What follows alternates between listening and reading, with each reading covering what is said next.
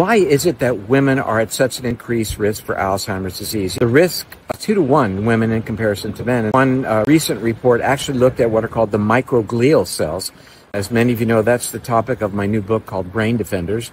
It turns out that when women reach menopause, their levels of a certain type of hormone called estradiol go down. When estradiol levels go down, then a part of the immune system in the brain called complement, specifically C3, binds to synapses. When this complement binds to the synapses, the connection between neurons, it then triggers these microglial cells, stimulates them to digest away that synapse. Think about that. The brain starts losing its connections because the estradiol levels have gone down.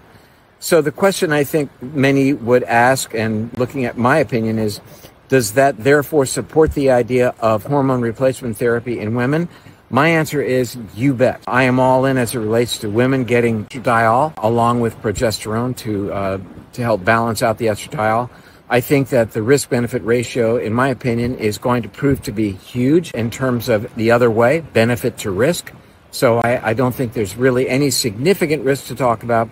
In the book, I talk about the minimal increased risk of stroke and pretty much the data that related to breast cancer risk that was not really good science, but certainly moved the needle in terms of affecting a lot of people. So that's all for now. Bye-bye.